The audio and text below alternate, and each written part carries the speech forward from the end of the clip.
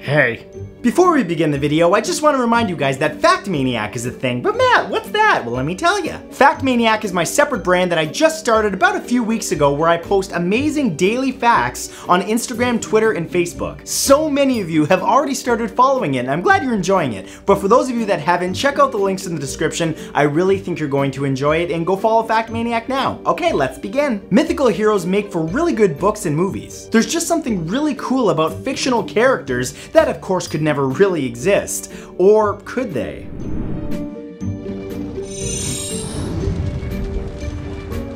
Here are 10 mythical heroes that actually existed. Number 10 is Theseus.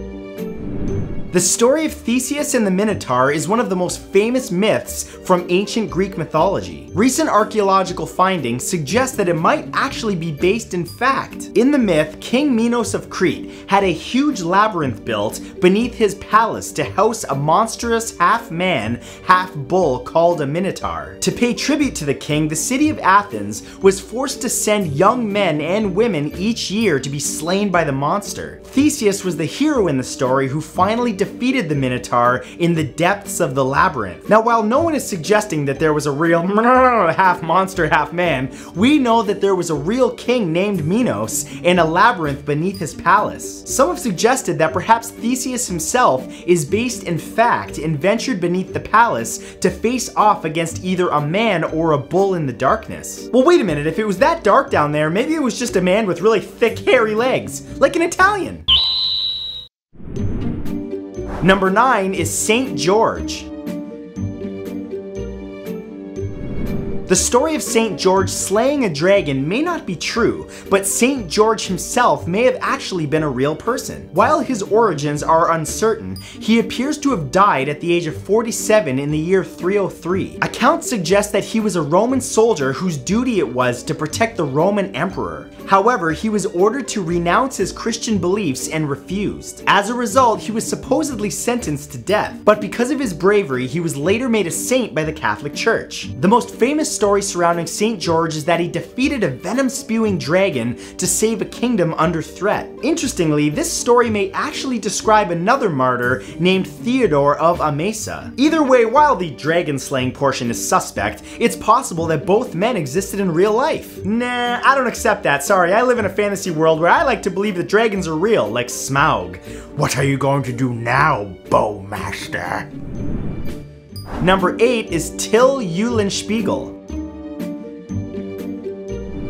Till Eulenspiegel is a 14th century figure from German folklore. A trickster who punishes hypocrisy and greed, his exploits spread across Europe, becoming common myth. But nevertheless, he may have actually been a real person. He traveled across the Holy Roman Empire, including North Germany, Bohemia, and Italy. Living as a vagrant, his exploits became legendary, with rumors of his presence everywhere. He would publicly humiliate those who were mean and foolish, with even the Pope being one of his rumored victims. Using his guile and wit to show those in power how destructive their behaviors were, it's unsurprising that what little documented evidence survives of this trickster suggests that he spent much of his time in prison. Too bad YouTube vlogging didn't exist back then, because that vlog would have been lit. Still in prison. Subscribe.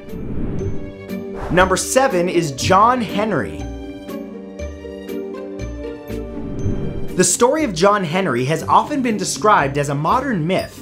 However, there's evidence that he may have actually been a real person. John Henry was supposedly an African American who had at one time been a slave. Following the American Civil War, when slavery was ended, he worked on the railroads. It was his job to hammer steel drills into the rock so that explosives could be laid inside. The rock would then be destroyed, cutting a path for the railway. The story goes that John was asked to prove that he could outperform a steam-powered hammer in the same job. Taking pride in what he did, he accepted, and he cut through the rock and won. But having all of his efforts into this contest, he died of a heart attack with his hammer in his hand. John's story of sheer will became legend, but surviving accounts suggest that he was real. Number 6 is Jason.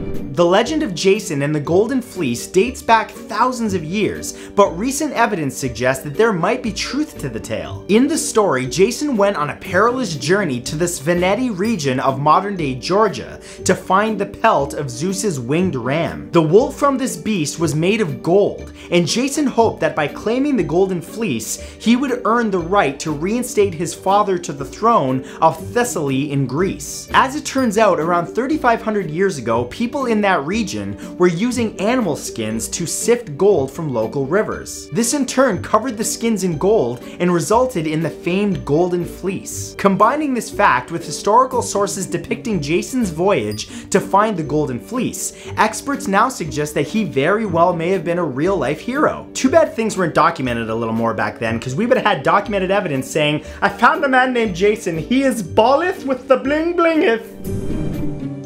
Number 5 is Merlin. Merlin is the inspiration for the wise wizard trope found in modern-day fantasy fiction, and it turns out that he was probably real. The famous depiction of Merlin is as a powerful wizard or sage who advises King Arthur on how to best rule Britain. However, when tracing this story back to its origins, Merlin is most likely based on Myrddin Wyllt, who is an advisor to the Welsh Lord Gwendolew. After watching his lord die in the Battle of 573 AD, Myrddin temporarily lost his mind and became a hermit in the Caledonian forest of Scotland, grieving for the mistakes he and his lord had made. There, he allegedly uncovered great knowledge and gained the power to tell the future. Centuries later, Myrddin's name was commonly translated into Latin, giving us the familiar sounded Merlinus. Why do names always sound cooler with us at the end? I could have been Matthias. Hello, Matthias! Subscribe to Matthew Matthias. Okay, yeah, it's not as good, never mind. Number 4 is Odysseus. See, another name with us at the end of it that sounds cool. Why doesn't mine sound cool? One of the most famous myths of all time describes Odysseus' journey home after the fall of Troy. Not only does the fictionalized version claim that it took him 10 years, but Odysseus may have very well been a real person. The Odyssey, written by an ancient writer known as Homer, depicts Odysseus as the king of Ithaca who, after devising the famous Trojan horse, which was used to sneak into the city of Troy and destroy it, sets off on a legendary journey to return home. Along the way, he fights a cyclops and is chased by cannibals and even encounters dead spirits. Sounds like a day in downtown LA. While the legend might not be accurate, archaeologists have recently discovered a palace which perfectly fits Homer's descriptions of the Odyssey's home. This raises the possibility that Odysseus very well may have been a real-life person and that maybe even some of the stories are true. Number 3 is Imhotep.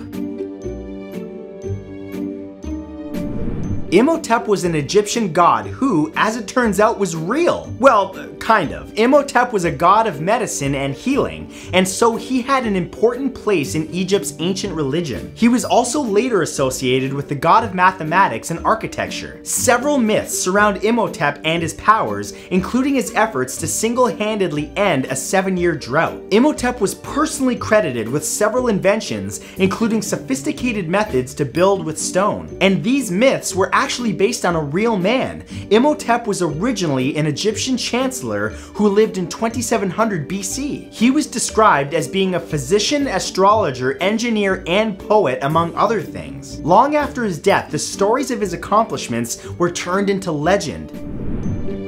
Number 2 is King Arthur.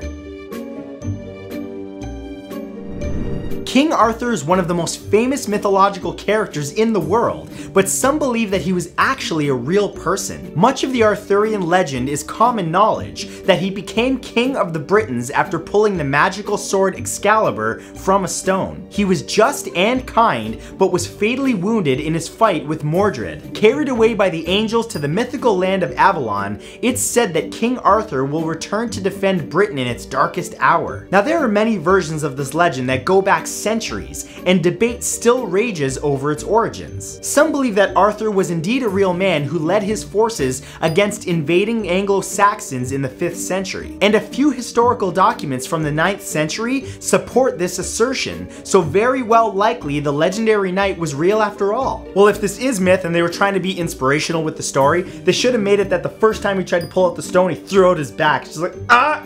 Oh god, I'll try again later. And he did, he pulled it out. See, inspiration. And number 1 is Robin Hood.